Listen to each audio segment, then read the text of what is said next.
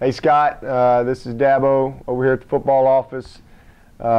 Listen, I'm sorry I can't be there in person, but I did, want to take a second just to again congratulate you on the James Barker Ethics and Action Award. As I said when I nominated you, I mean, I just think that they couldn't have picked a more deserving person, because you're definitely a person of great ethics and you're a person of great action. I've heard you talk many times and have had a lot of meetings with you, and you talk about your goals and what you're trying to achieve and the difference that you're trying to make for other people, but your actions align with your goals. And so congratulations on this award. I hope it's a great night, and again, much deserved. Go Tigers.